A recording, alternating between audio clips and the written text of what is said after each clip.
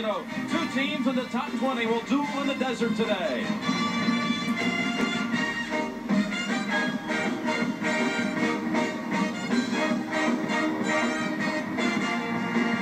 Hi everybody, I'm Jim Nance and welcome to CBS Sports coverage of Georgetown and UNLV. What an exciting afternoon since the Running Rebels lost here at home. 56 in a row since Oklahoma beat them back in 1989 with Stacey King.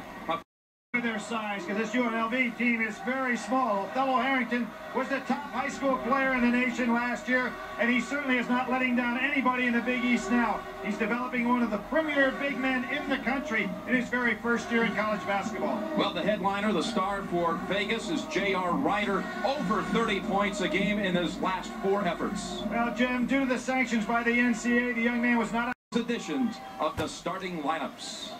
Ladies and gentlemen, a very pleasant good afternoon and welcome to the Thomas & Mack Center, site of the nation's current longest home court win streak.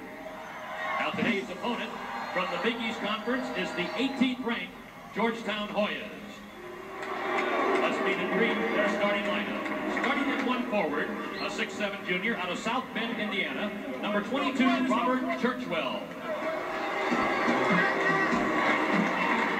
Starting at the other forward, a 6'10" freshman from New Orleans, Louisiana, number 40, Dwayne Spencer.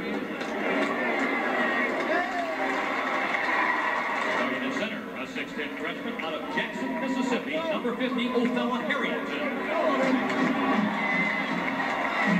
Starting at one guard, a 6'3" sophomore from Delco, North Carolina, number 4, John Jacks.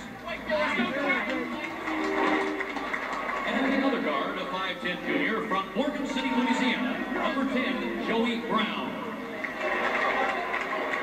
Introducing the head coach of the Hoyas, now in his 21st season, Mr. John Thompson.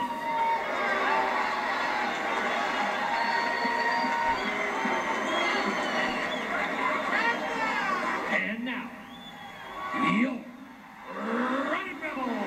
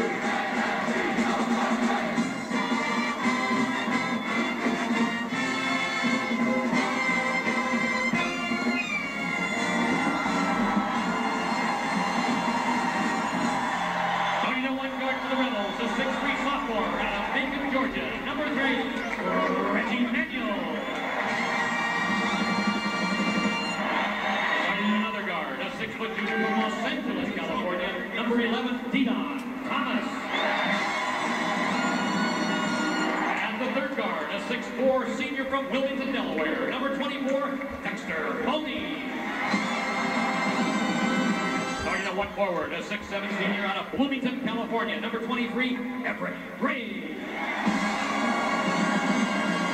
And the other forward, a 6'5" senior from Oakland, California, number 34, J.R.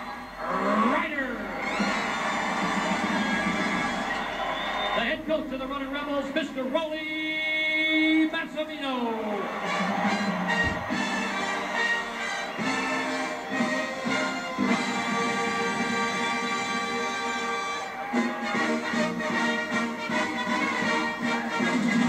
Sports coverage of the road to the Final Four is sponsored by the Heartbeat of America, Chevrolet, and your local Chevy dealer. The people at Nike, who encourage you to just do it. And by Dean Witter. Dean Witter measures success one investor at a time. For 18,000, the first sellout for Coach Massimino at UNLV. And here is old friend John Thompson paying a visit before the game. You'll be interested to know that 2 of the officials from their championship matchup of 1985 are officiating today. Don Rutledge and John Clougherty were there in Lexington on April the 1st, 1985, and Michael Smith joins them today. UNLV 10-1. Wins over the likes of Marquette, Missouri, and overtime against Texas A&M this week. The lone loss was to Long Beach State. Georgetown 11-2 wins over Pitt and Syracuse, DePaul, Villanova, UConn. Losses to Miami and Boston College.